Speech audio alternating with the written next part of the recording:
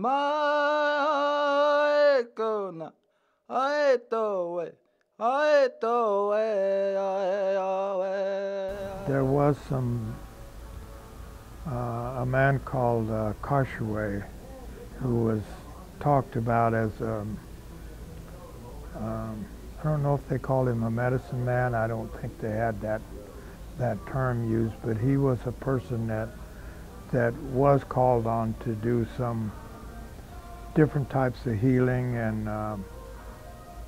help with ailments, you know, that and I don't remember ever meeting him, but I remember my grandmother talking about him. And I think also he was a Native American church roadman. And I see him as a man with an otter skin bag. Not that I've ever seen pictures of him, and I don't know where that image comes from.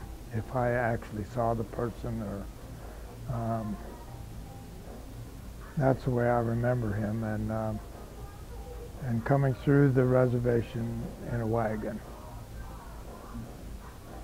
So I think he was the closest to what we would maybe call a medicine man, although I never heard that term.